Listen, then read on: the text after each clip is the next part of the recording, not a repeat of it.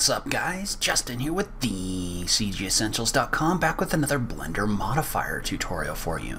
So in today's video, we're going to talk about how to use the Array Modifier to make multiple copies of objects inside of Blender. So you can use this to create objects along straight lines, and then as a more advanced function, you can also use this to make your copies fit certain paths. So let's go ahead and just jump into it. Alright, so the Array Modifier is designed to help you create multiple copies of objects inside of Blender along a path that you dictate.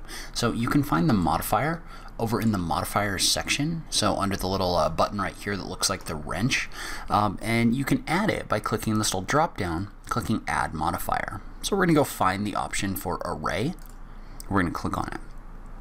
And so notice when we add this first object, this comes in and it creates one copy of the object, and it's at a relative offset of 1, meaning the new object, it has been placed at exactly the width of the first object. So it gets placed at the starting point, being exactly the same width as the first object. And so the first thing you'll notice is you can adjust this count function in order to create multiple different copies. So you can use this to create as many or as few copies as you want. So you can see how you can click and drag this up and down, or you can click in here and then type in a value and hit the enter key. And so in addition, and we're in fixed count mode right now, which means you can set the number of objects that you're going to create using this mode. So you just set a certain number of objects, you set the offset, and you're good to go. And so let's say, for example, that we were to adjust these offsets. You can see how what's going to happen is with the relative offset, that's going to affect your spacing along the x-axis. So as I click and drag this first one, that adjusts my spacing along the x-axis. And notice that you can also give this values along the y and the z axes as well. So you can use this to create copies in different directions like this.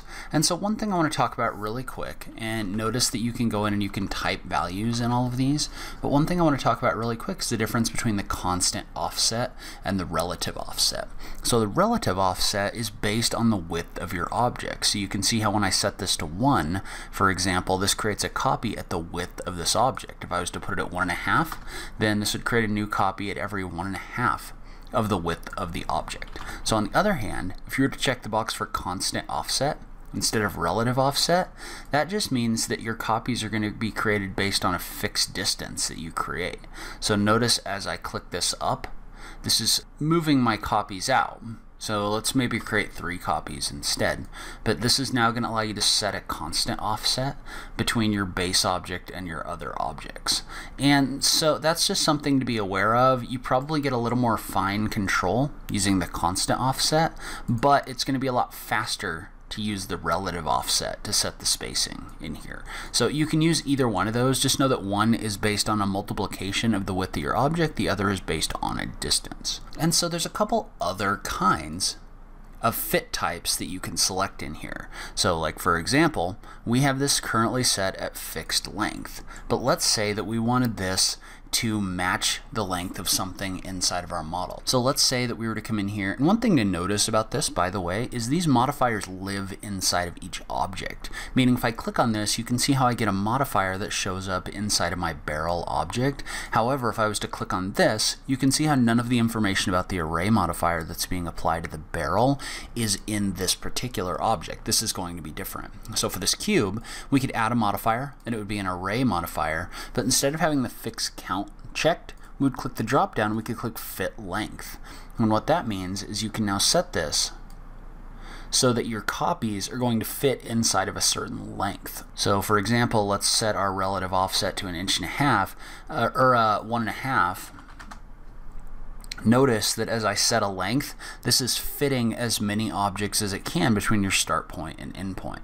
And notice that this isn't 100% precise, meaning that, like for example, if I set this at 33, I don't get a new object. If I set it at 34, I do. That's because this is fitting as many of these in with the length that I've selected as it can. So you can use this to fit a certain number of objects along a certain length. And then in addition to that, what we've got over here is I've got kind of a general fence object, and the third option for modifiers that you can find in that drop down is going to be fit curve. And so what fit curve is going to do is that's going to fit a certain number of objects in here based on the length of a curve. And notice how you get a little window in here allowing you to select the curve. Well, what we can do is we can click on the little eyedropper, and I've got a Bezier curve in here already. I can select that. And then what this is going to do is, notice this doesn't follow the curve. What it does instead is it creates a fence that matches the length of the curve, or the curve inside of the object. So what this does is this makes your array the same length as the curve. And then if you wanted to add like a curve modifier, for example, so you could go into add modifier and add a second modifier and click on curve. And then it's going to ask you to select the curve. So in this situation, it's going to be this Bezier curve again.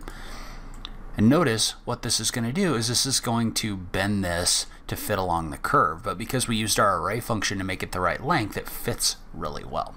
And so one thing you may want to do is, I'm going to close out of this, and you may want to set this so that it's aligned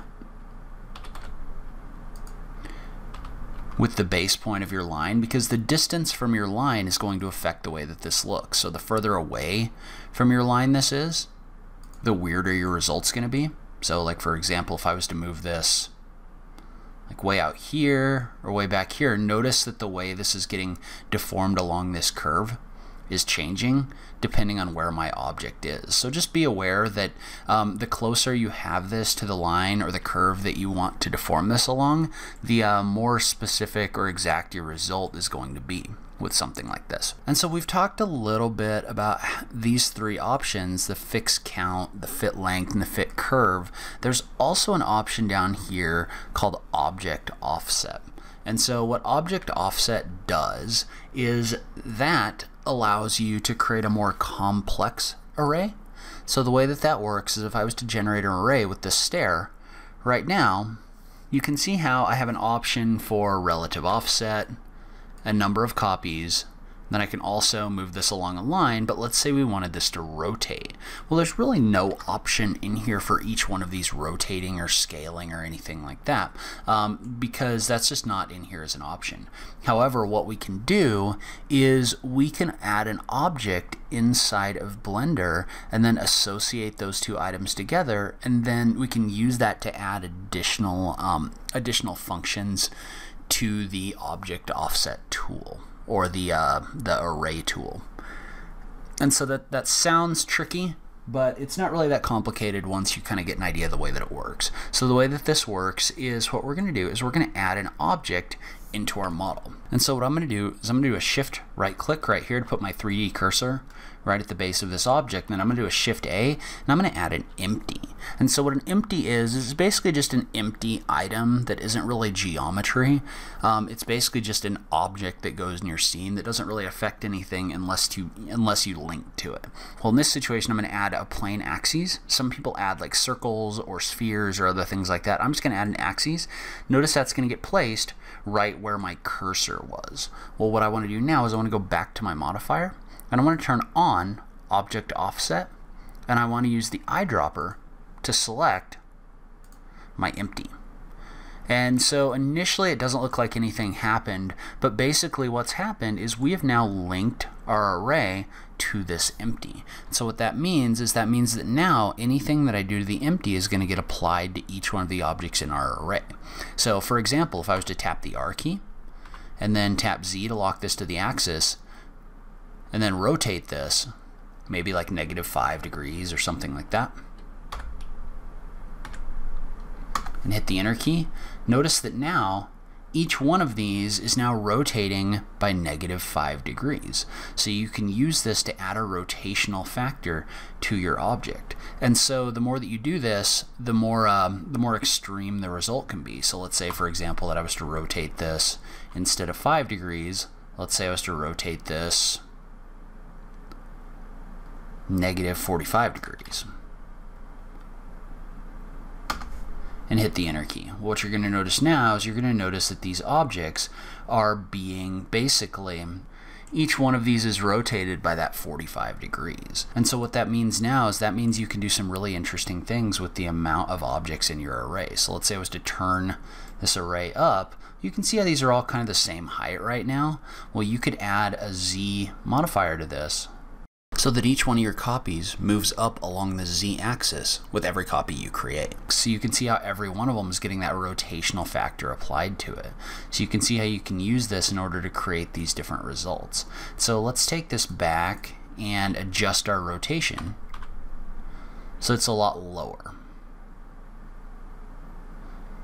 So let's say that our rotational factor is a lot lower, and let's say that our relative offset is a lot closer. So let's say our relative offset is like 0.5, or let's go with 1.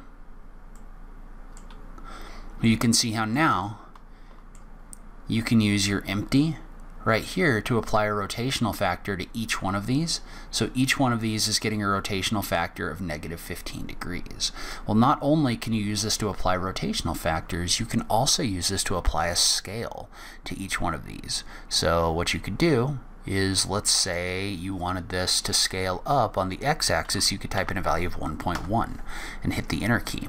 Well, now if I look at this from the top down, you're going to notice that each one of these is getting the x-axis scaled by 1.1 each time it creates a new copy.